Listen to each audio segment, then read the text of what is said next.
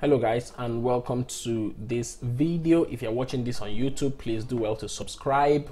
Thank you for joining. And of course, so just subscribe please if you're just watching on YouTube, so that you get notifications on any other video that I release. Okay, so this is basically how to create customized bit links, okay, which are basically links that are customized to your brand, okay, and it's easier for people to remember, okay. And this is especially if maybe you don't have a website, or even if you have a website, probably the domain name is long and then you want something shorter but looks still customized to your brand.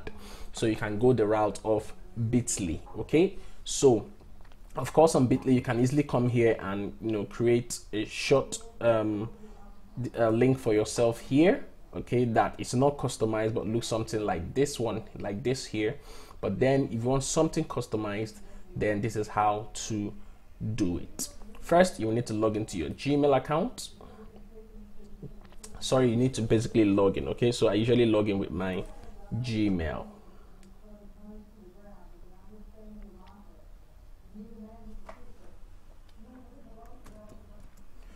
So I am logged into my account, and the basic thing to do is, if you clicked on that login, the next thing you will see is login with Gmail, or just like you saw. And then the next thing is, of course, select your Gmail and use that to log in. Then this is the next place it's going to bring you. So these are some links that I already created for myself and clients, okay, which are just basically customized links, okay. So what I will do is to go and click on create. Okay, so I'm going to paste a long link here. So imagine this to be a long link, all right, like you want to customize. The next thing it brings up is this option immediately, and then all I have to do is just remove this and customize the link. So I'm probably going to write so the link I want to be this is for a client for a Bible study, guys. I will just write Progressive Bibles PBSG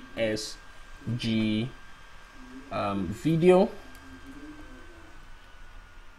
IG. That's for Instagram, okay. So I'll just put IG there. So but this is to say this is how I want it to look, all right. So this becomes your customized link. I'll just click on save, okay, and that's the link. So I'll just click on copy, and that will be the link that I want, okay. So this becomes my customized link. I can share this link anywhere, and once anybody goes to this link, I'll just copy it and open a new tab and paste it.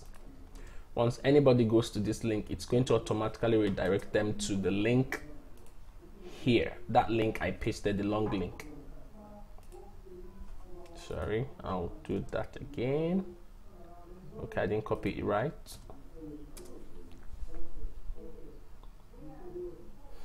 So it automatically redirects to that video. So this is the video I wanted it to redirect to. So thank you very much. I hope this has been helpful. Please subscribe to this channel and get more awesome videos. Take care.